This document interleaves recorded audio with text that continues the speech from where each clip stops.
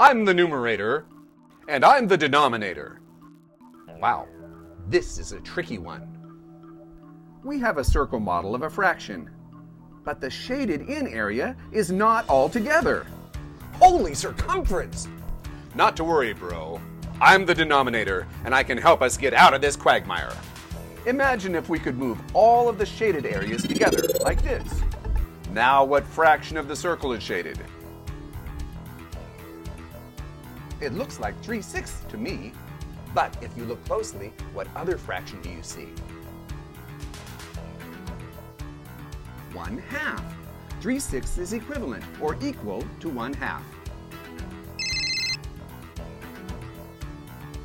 I see. We'll be there right away. Bro, it's Mrs. Appleby. She's got a problem with improper fractions. Oh, those improper fractions. They are so ill-mannered. To the rescue! Oh, it's that way!